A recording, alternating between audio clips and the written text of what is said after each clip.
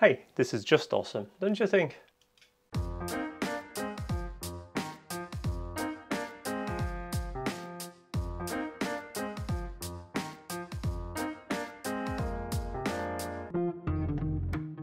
Hey guys, in my previous video we were talking about these. Those are Aqara T1 switches and they come in two flavors.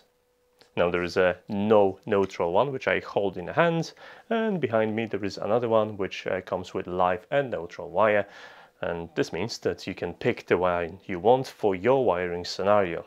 I've promised you in that video that I'm going to take a closer look and show you how to hook it up to Zigbee2MQTT, and I'm going to introduce a couple of features. Each time I take a project like this, I try to learn something new and introduce a cool feature that you can apply into your home automation setup, and this one is no different. Now, the no neutral version of Aqara doesn't have a power meter, while live and neutral version, it comes with built-in power meter.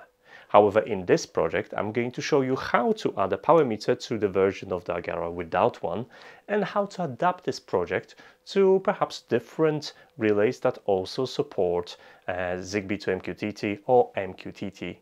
Those could be son of Zigbee devices like son of Zigbee Mini, or Shelly devices which also come with MQTT support.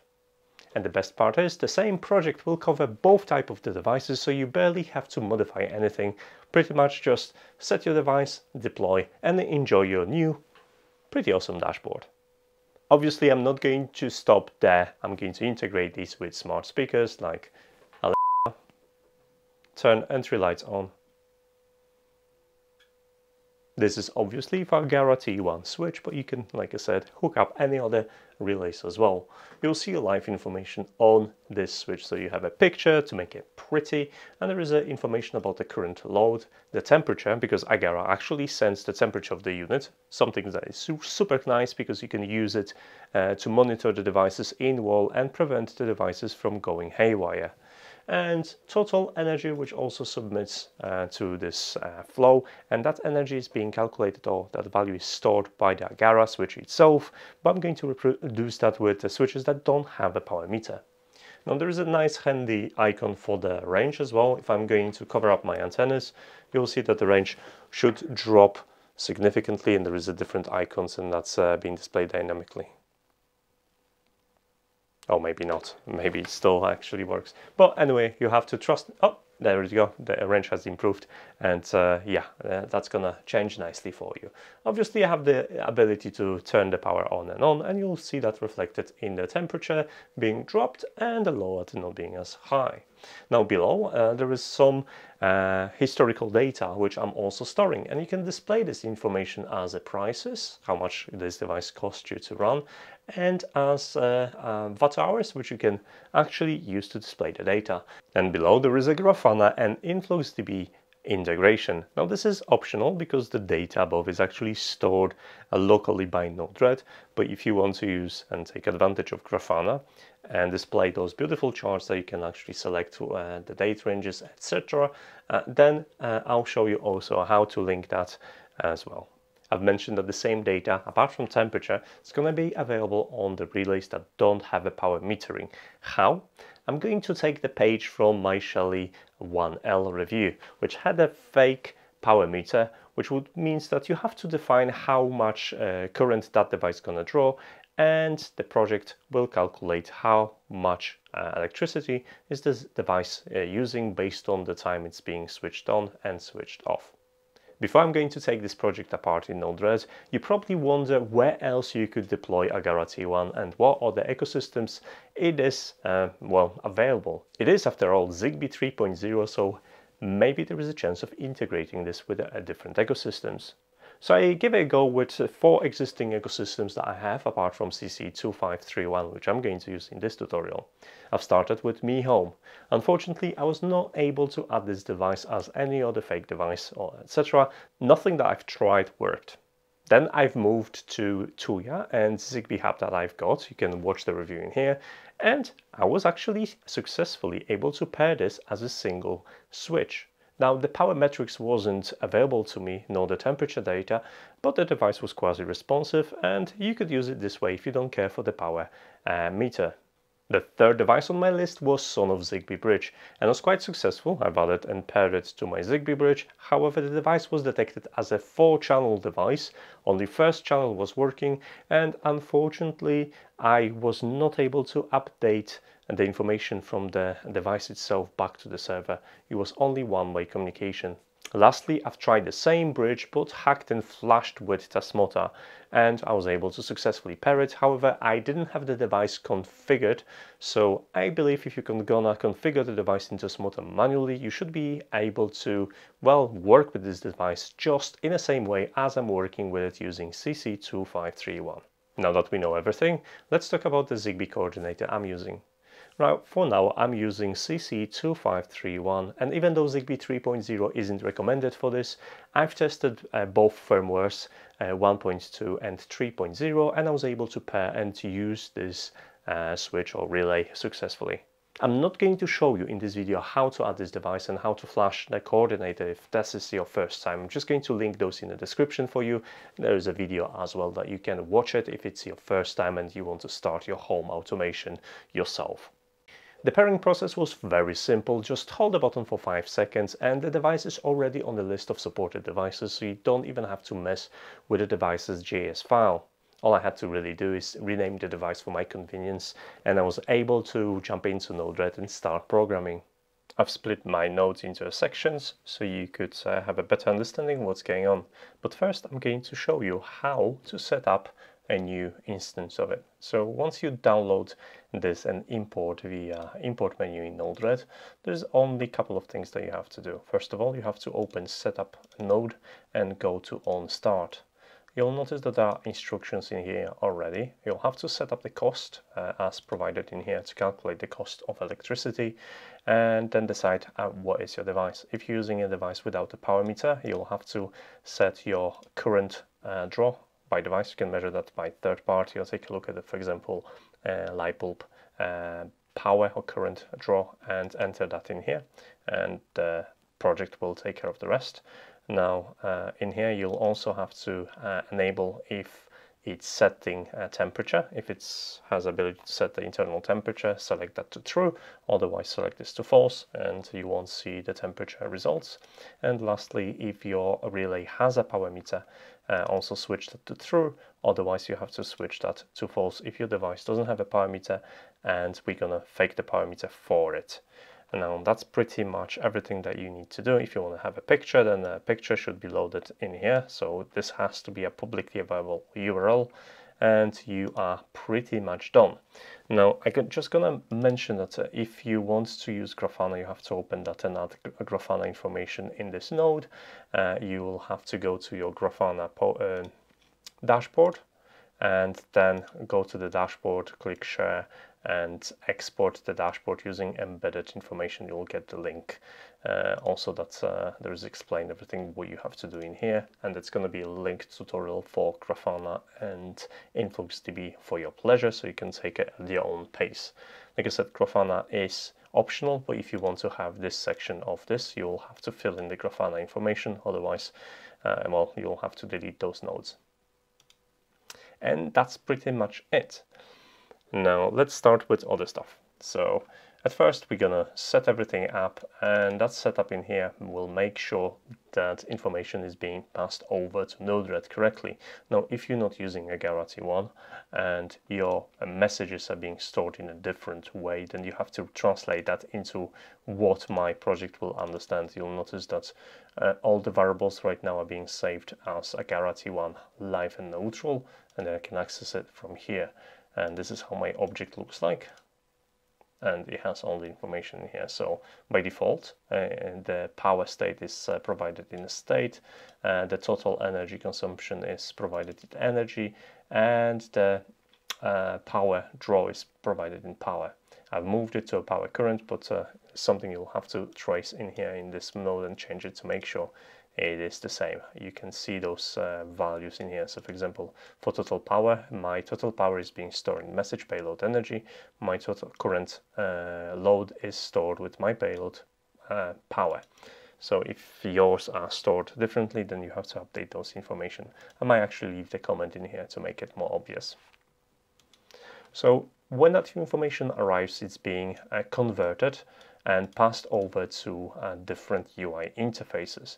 Now, so in here, I'm just taking information about the link quality, and depending on the link quality values, I'm going to change the color of this icon in here so you could have a nice information. For button format, what I'm doing is just changing the color of the button and changing the information and the label of the button, and again passing this to my toggle button. Now the toggle itself, it just issues toggle, which is supported, and then switches the value to the opposite of the relay, so that's very easy. Now lastly, there is a status format, and this is a live update, and you'll notice that I translate this information. This is a trick I've learned to split your payload into 3 different keys, and then values gonna be as your strings, and those later can be nicely entered in a table or into a formatted HTML page using Angular. So this all in here basically corresponds to those 3 entries, and those are live measurements, so I don't store them, I just display them. I display load, temperature and total energy. Now if you want to start storing information, then I'm using Grafana InfluxDB. However, this is optional, and that's why it's separated from here, and you can use that to display your graphs. Now in order to do it, it's very simple. You just format it to a correct format, which is here, and submit to your InfluxDB location, and that's pretty much it. Like I said, I've got that covered in that write-up, how to do it exactly and how to get started with it. So if you want to have a Grafana and those fancy charts in here, then you can do this way. Alternatively, you can still use dashboard charts, which are available because you have your data split into arrays, and you can submit those values to a normal chart and then use the dashboard charts to display something like this, but using the information that is stored in this object. Instead of relying on live updates, which can be interrupted due to poor Zigbee network, I decided to use power calculations differently. Now this gonna means that I'm able to support the relays with power meters and relays without the power meters. Now if the relay has a power meter, then obviously I take the current power and update my calculations every 60 seconds. If the relay doesn't have a power meter, then as you remember, in a setup mode, you would have to enter how much power this device is using, and then it would update the database every minute based on the state and define whether you should enter the value of the load or value of the 0 to the array. So if you take a look in here, for the first hour the relay was disabled, and in a second hour the relay was sorry, that's a minute, the relay was pulling 9.9 watts. That then in turn is being calculated into total consumption. Now this happens in here because it's easier to display this at the same time. So I know this looks complicated, but basically what it does, it takes the values in here that are being sent to every minute to a hour array, and then every hour this value from hours is being summed up and sent to a day. So the day key, it has all entries for each hour. So hour 0 hour I had 9.8 watts, 1 hour I had 3.4, and so on. And then every day, on the end of the day, I'm sending this data first to yesterday, and then I'm updating my week. The week is the consecutive 7 days, so it doesn't have a cutoff because I prefer it that way. So I do it this way. However, month and a year, they do have a cutoff. So if the month ends on the 1st of each month, it will basically reset and displays new information in this section in here. So reset the counters. There was a quite cool thing that I did because in order to process that information, I have to either submit the information to reset every hour using this, every 24 hours to submit information to the day. But every month I had to do a small trick, which is quite interesting. What I did in order to change this from every 24 hours to once a month, what I do every 24 hours I check for a date, and if it's a 1st of the month, then obviously it's a new month, and at midnight of the new month I'll do the midnight processing, which means I'll pass the information to my yearly use, reset the month, etc. And in a similar way I have approached a reset year. In reset year I basically take the information about the current year, and on startup, when you deploy it, I get the information on which year you started with, and that way I can easily compare one year to another and define my beginning of the year. So that's how it works. Now, a couple of words about user interface. So picture is just loading a picture. This is text. Range I've already mentioned. This is just loading an icon, and in the icon I'm actually updating the color of the icon and which icon I'm drawing with. There's a couple of icons that basically I'm drawing, and they are formatted in here. Mentioned that before. The toggle button and range and current information I've already covered. But what I'm going to cover is the information about the cost and usage stats. So this is this toggle in here. Now this is a kind of fun way to doing things, because I can display that information using a flow variable. So in here I have in currency, so in currency mode set to false, because it's right now it's showing the kilowatts per hour instead. I use this flag to define how I'm going to display it. If I open my template, you'll notice that there is a table, and the table has two fields. So one field with some values, the second field with two other values, so that's first column and second column of the table. Now these are being updated by this massive node in here. But where this actually happens in here. So if I'm going to look at in here, I've got a value, and that value is basically Boolean from in currency. If I'm in currency mode, then I'm either submitting information about the currency, or if I'm not in currency mode, I'm submitting the information with wattage. And I just have two instances that's going to generate very short HTML style text that's going to be displayed in this. And it's a very nice and neatly working solution, which you can quickly toggle between different values. I really like it, and it looks quite awesome. Lastly, voice assistant setup. Now for my voice assistant for Alexa devices, I'm using my Alexa home screen, which I've used previously, and I'm going to link that tutorial in here for you. But for the Google, there is a new update. So there is, instead of Nora, I'm using Smart Nora, which is very similar in use. So I'm still going to link that tutorial for you. But it's an update, and Smart Nora is going to be, from my understanding, supported a little bit better. So you'll be able to pass the commands back and forth. Now, the only thing that I had to make sure is that I'm passing information correctly, so Nora accept false and truth, and then you can define how you want that payload to be issued when you issue the voice command. So you'll just send on and off, because that's what's supported by Zigbee2MQTT by default. On Alexa front it's similar, because it uses actually true and false to receive the voice command, and then I have to just translate it to on and off. And that's pretty much everything. As you can see, the stuff you can achieve with NodeRED is pretty cool, and if there is enough support, I might even consider actually expanding on this project and adding a second channel, so you could support devices with dual channels. If you never used NodeRED before and you are hesitating, I have a great 7-part tutorial that's going to ease you into NodeRED and make sure that you understand what's happening, and you'll be able to handle projects like this without any problems. Now, in the description of this video, you're going to obviously find a link to an article where this project is available for you to download. It's free of charge, so come on, go ahead, go there and download and try on. It's really cool. Now, as for now, guys, I do not have a posting schedule, so 2 favors. You know how YouTube works. If you want to get notifications, well, go for it. And second thing, social media. You can use it to engage it with me, talk about my future projects, get sneak peeks of what's coming up, and give me ideas for future videos. So to let me know what do you think about this project, there's a comment section for you below this video to express yourself, so do so. And for now, I'm just going to say thanks so much for watching, and I'll see you in the next video. Take care. Bye.